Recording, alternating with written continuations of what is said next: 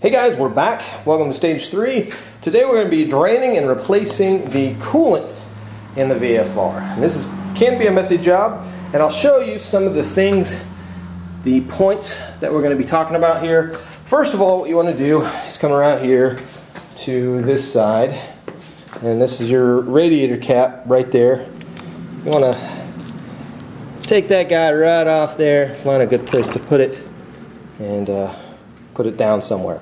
Okay, now the reason you're taking the radiator cap off isn't so much that you're going to be actually pulling fluid out of here, but it's all about air displacement. Because once you start draining this thing, if you don't have this cap off, you'll create a vacuum, and well, the liquid just won't pour freely from the bike. So you want to take that guy off. Personally, I like to take an old piece of t-shirt that's clean and stuff and just lay it over the cap like so. Not really stuff it down in there, just kind of lightly lay it over, and that keeps any kind of crud or bugs or anything that might be flying around your garage from going into your radiator, but it still lets the air through. So just a little tip from me to you. This guy right here, this is our water pump. We have an in hose and we have an out hose. There are 5 bolts. The 4 that run the perimeter, those are what actually hold the water pump to the bike, and then this unique fella right there, that's our drain plug. And it's put there for a reason, because as you can see here, we've got piping, we've got radiators, and then cylinder heads and all kinds of crazy stuff. And that is located pretty much at the lowest point of gravity for any coolant system. So that's a really logical place to put the drain plug. Now what you have to remember, inside a liquid-cooled engine, the cylinder block itself has various channels that circulate throughout the block that pull and dissipate the heat off of your engine. So we'll go underneath here and I'll show you what we have to do to drain the cylinder block. You can't really make it out all that well, unfortunately. That line right there is the power line that goes to your starter.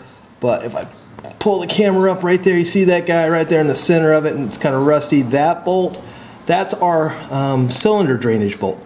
So that'll help us actually drain every bit of fluid out of this motorcycle. The thing you have to remember about ethylene glycol, which is the main ingredient in antifreeze, is it's extremely toxic.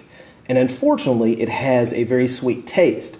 I don't know if you've ever opened a radiator under pressure and maybe got a little spray in your mouth, but I have before, and it does have a very sweet taste to it. It tastes kind of like syrup, like maple syrup or honey.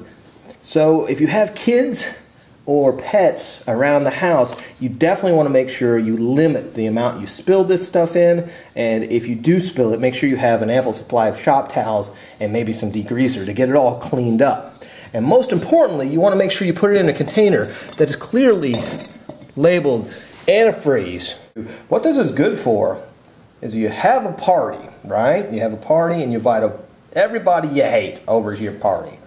And then you walk around the party and you go, "Hey guys, you want a pickle?" So we've got the cylinder drain, and this is our overflow, our reservoir, and it takes 1 bolt that goes right about there. You can't really see it because of the cap. And then basically you just pull it off and then you drain it like you're draining a milk jug. One thing I like to do, because if you can look inside there, a lot of crud and stuff just kind of buries itself inside there. So I like to just take some clean water and pour it down and clean it out a little bit. As you can see, I made the exact mess that I told you guys not to make.